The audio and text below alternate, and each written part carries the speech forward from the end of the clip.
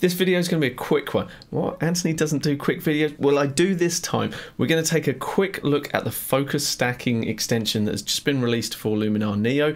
We'll see whether it's any good. I'm going to throw some photos into it and just take a look at what the results are. Here's a quick explanation on what focus stacking is and why we actually use it. Okay, so I have my camera. Pretend I'm taking a photograph of my microphone here. I'll set my focus point, let's say here, and I know that that is going to be pin sharp. But everything that is in front of that, between my lens and the object, and everything that is behind is going to be slightly softer. And the further it is from that focus point, the softer it's going to get. And sometimes that's exactly what you want. You might want some beautiful bokeh, you know, like a nice soft creamy background. And Luminar Neo even has a tool built into it, Bokeh AI, to help you create that kind of effect if you're not able to do it with your lenses. However, sometimes you want the opposite and you want everything to be pin sharp. Product photography is a really good example. Macro photography, when you're photographing very small objects, and also even for landscapes as well, where you might want to have something in your foreground, say a rock or some flowers or something, and still have the very furthest point, say some mountains or something way off in the background, still in focus.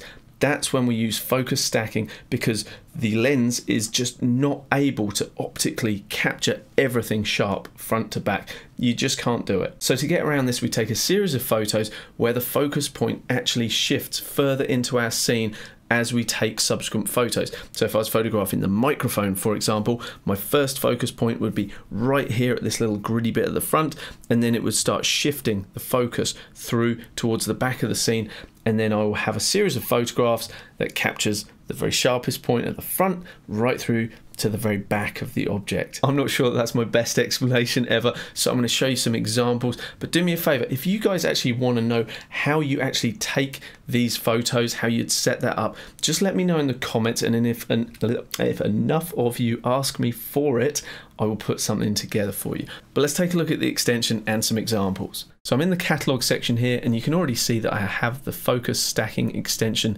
installed. And the first thing you need to actually install it is to come over to the top left alongside the Luminar Neo logo. You can see this little jigsaw icon here. You're going to click that, and then you're going to see the extensions that you currently have installed. So I've got 𝗥𝗲𝗰𝗺𝗀𝗧𝗏, Noiseless AI, and if you come down to focus stacking, you will see this, but you'll have an option to click a button that says install. You click that, which is what I've done, and then once you've done that, you're going to close it down and you will see focus stacking appear here. As I say, I'm currently using the beta version. You guys will have access to this very soon. And just like 𝗥𝗲𝗰𝗺𝗀𝗧𝗏, it's a very simple tool to use. So in this photo, we've got Jurgen Klopp and some of the Liverpool players, and this kills me because Liverpool is not my team, but a friend lent me these. But anyway, it's what I'm working with to demo this. Thought this would be good. Set this guy up at the front, and then the other players just drop off behind. So as I take a series of photographs here, you can see that the focus actually shifts through. I'm just going to move through these as a bit of an example. So at the back here, you can see that the hair is sharp here, but we've lost all focus on the guy in the middle, Jurgen Klopp here. So I want to combine a shot here where he's nice and sharp, and then as I shift this through, other parts of the photo start to get that sharpness. So here we're seeing a nice sharp Alisson as a goalkeeper, and Van Dijk, he needs to up his game this season, or maybe not if you're not a Liverpool fan. Anyway, got these guys in focus. So by having a series of photos where that sharpness is shifting through the scene, hopefully we can actually leverage the focus stacking tool by just dragging these in over here. So we'll click on the first photo here, and you'll actually notice if I go to the very end photos, the focus point has actually gone beyond the items that I want to be in focus. So I don't need to drag these in. So literally I'm going to look for the very last photo where the hair is nice and sharp on these guys at the back. So I think I'm pretty happy with that one. Maybe we'll go just one further. So I'm going to grab this photo and then shift click on the front one. And I know that that covers the focal range right from the front to the back, 13 photos. And now I just grab and I drag all of those up into the plus icon there. Focus stacking, they're being loaded, and now all I need to do is click stack. But just like the 𝗥𝗲𝗰𝗺𝗀𝗧𝗏 one, we've got a cog icon here, and that gives us the option to auto align based on a reference, so I can choose any one of these photos. Now you should be photographing these kind of series on a tripod, so really an alignment issue shouldn't be a big deal. You shouldn't have to be auto aligning because you should be locked off on a tripod. If you're trying to hand hold these kind of shots, it's a bit of a nightmare, but obviously there is the ability for Neo to correct for that if that is how you choose to shoot them. I just wouldn't recommend it. So I don't need to worry about that. I'm just going to turn that off. And also, because we are using raw photos and this can handle raw photos, we're able to turn on chromatic aberration reduction, which is great. So I'm going to tick that because I don't want any fringing, and I'm just going to click stack and I'm going to let it do its thing. So it's now going to be working on some D850 files, and I'm going to time how long this takes. I've got 13 photos. Raw files, each one's close to 100 megabytes, so this is going to have to be doing some serious crunching of data. So that's 1.3 gig that I'm throwing at it saying calculate this for me. So hopefully you're not working with as big of files as that, but if you are, it's obviously going to take a little bit of time. It's also going to be pretty processor intensive and memory intensive, which a lot of the AI tools that Neo relies on, they are going to be that. So just while it's doing that, let me talk to you a little bit about your system. I would strongly recommend, when you're building a system that you intend to use Luminar Neo for, or any photo editor for that matter, invest in the memory, invest in the RAM, invest in a good SSD, solid state hard drive.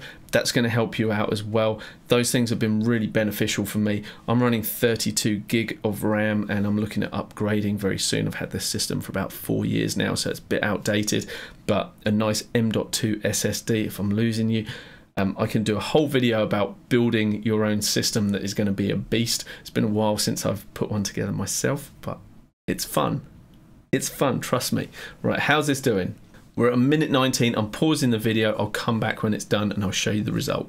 I literally stopped the video and then it spat the photo out. So we're at 1:26 for this edit. And let's take a look at the results. Okay, you guys can probably see straight away there's something odd going on, particularly around the edges of the photo here. We've got a nice sharp 𝗥𝗲𝗰𝗀𝗀𝗀, which is great. And then we move back and then we've got sharpness throughout. However, we've got this haloing going on. So I know what's going on here and it shouldn't be, but bear in mind this is the beta version. So just like with the HDR merge and also the noiseless AI that they released, they did update those and improve those after the initial release. So I'm hoping that the same thing is going to be true here, because that kind of fringing, that actually comes about because as you focus at different points of your scene, your lens breathes. So it's actually changing the actual amount of the scene that it includes ever so slightly, and that is actually creating this anomaly here. If I go back into that folder so we can see, and I jump between, say, the first photo where we've got our focus on the manager and then the back one, you can actually see that they actually pop slightly. They've actually moved. But unfortunately, in the final version, we should just have this guy in focus. There should be no haloing, obviously. However, it's kind of grabbing some of this haloing from the earlier frames. Okay, I've got an idea where things might be going wrong. We can actually select a reference image for it to prioritize. And so initially, whatever Luminar Neo had that set at, that's what I went for. However, this time I'm going to actually select the first frame as my reference frame and see how that goes. Okay, so I've got the first in the series selected, and I'll move all the way up until I think image number 13 was the one we wanted. So I'll select all of those again. I'm going to drag them up into focus stacking. Right, I'm going to come up to the gear icon, and this time I am going to select auto alignment. And okay, I didn't even have auto alignment on, did I? So maybe that was my faux pas. That's what maybe where I've gone wrong. I hope so. I hope it's not just that bad at kicking out the results. So let's just select one of these. We're going to go with, I said, the first one. So I'm going to choose the first image in the sequence, and we're going to go stack, kick it off, and I'm going to reset the watch. And we'll time this again, see how long it takes this time. Now I've turned on auto alignment. Okay,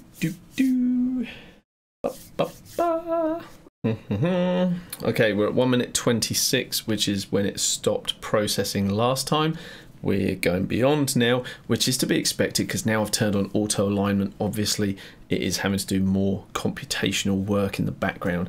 Now, okay, it's doing its thing, it's bringing those down, and it's about to spit out the final version. Okay. Whew. I was starting to get a little bit worried making a video on something that just didn't work, but we have a much better result now. There's still a tiny bit of fringing going on here, but that could be that I've just not included enough files, enough depth beyond where I finished the focus on the hairline there. Maybe I should have gone another focus beyond that. If we compare this photo here with one of the shots from the previous set, you can see just what a big difference that this tool gives us in terms of bringing sharpness right from front to back. Oh, that was nearly a big fail, wasn't it? So lesson learned, make sure you turn on auto alignment even if you shot your photos on a tripod. The results are night and day. And also maybe a lesson learned to me, normally I prep my videos before I hit record, whereas this one I'll freestyle it, see how we go. Oh, maybe you like the freestyle approach. Okay, let's try something else. Here I've got a photo of this camera right here, and I've taken a series of 30 shots working my way through the focus point, which I thought was the very front edge of the lens here. However, I've noticed that it wasn't actually set super accurately, and I was relying on the autofocus of my Nikon D850 to nail this, whereas if you are shooting this sort of thing, I'd actually recommend setting up your very first focus point, the thing that's very closest that you want in focus. Do that manually before you start your series. Anyway, I can cover the how-tos of actually taking these photos in another video, but for now let me just show you a few of these photos. If I go on the right key of the keyboard and flick through these, you'll see that the focus is actually shifting from the front all the way to the back, and I'm pretty sure I got right the way into the back there. So that is the furthest thing from the camera that was taking this shot, and obviously the very first photo, if I jump back to that, we're nice and sharp at the front, but as you can see, this little bit here is just a little bit soft, so I should actually have started my focus point a little closer than what I did. But anyway, this is still hopefully going to give us a good example of what this can do. So I'm now going to throw in 30 raw photos from my Nikon D850, 45 megapixel photos, about 89, 90 megabytes each, and I'm going to come in, yes, make sure auto alignment is on. Which one am I going to use as my reference? It's gone for the 10th image. Do you know what? Rather than going for the first image, I'm going to use one of the mid images, which is the 10th one, or that is actually a third of the way into the focusing, which is actually interesting because if you guys know anything about hyperfocal distances, when you're trying to get the most of your scene in focus, you actually focus a third of the way into the scene. So when you're doing landscape work and you've got mountains way off in the distance and you've got stuff in the foreground, and you want to get as much in focus as possible in one shot, you focus approximately a third of the way into the scene. That's just a kind of rule of thumb. So it's interesting that Neo has actually selected the image that falls a third of the way into the sequence. I wonder if that is by chance. Anyway, let's hit stack and see how it goes. I now have 30 photos, so this is going to take longer, no doubt. So again, I'll stop the video and we'll come back for the results. Okay, we are at 3 minutes 50 right now. It's still processing, but it is a lot of data that I'm expecting the computer to crunch right now. So this tool is definitely one that when you set it off to run, you want to go and make yourself a cup of tea or take a moment to get out of your chair, because if you're like me and you sit for a long time, you need to keep getting up, doing stretches, otherwise you'll end up with tight hip flexors. It's no good. Right, this is why I need to pre-record or prepare my videos. It's very late here in New Zealand and I'm talking jibber jabber, so my apologies. Still going, 4:49. Here we go. Okay, those photos are dropping away, and any second at all, when that hits 30, I think we should see our finished version. Okay, that's pretty good. If I'm wanting to do some product photography and I want everything sharp front to back, this part is my mistake, but as I move through the scene, that's looking pretty good. There is a little bit of haloing going on that I'm noticing, so whether again that gets resolved after this beta version and for the final release, that's that haloing is gone, I don't know, but it is putting all of those photos together and it's doing a really good job. Again, let me know if you want me to cover the actual process of capturing photos for focus stacking, and I will go through all of that information of the whys of all of that. That is Luminar Neo's latest plugin. Nearly forgot the name of it, focus stacking. Make sure you turn on that auto alignment. That was my initial mistake. So we're learning together, guys. We're learning together. Hope you've enjoyed the video. Leave me a comment. You know it makes my day, and I will see you for a follow-up. If you want one, let me know. Okay, thanks so much for watching. Good night from New Zealand.